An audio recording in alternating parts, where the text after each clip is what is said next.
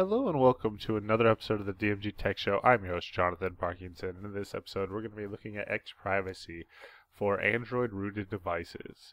And what XPrivacy is a way to go in and manipulate the way your applications are going to be set up. So after we've installed an app, you're going to notice that, right as you're installing the app, apps are going to ask you to accept something. So the problem is it groups up everything, so it'll group up your location, your contacts, your phone storage, everything into one in the accept button.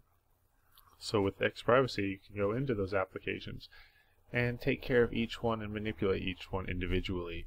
So if you want an application to have access to everything except for, let's say, your location, then you can go in and just remove the location option. Now do keep in mind that you do want to make sure that you're not removing every single option of an application, because it will ruin the functionality of it. But as long as you take your time and kind of go and remove just this, the obvious, you should be okay.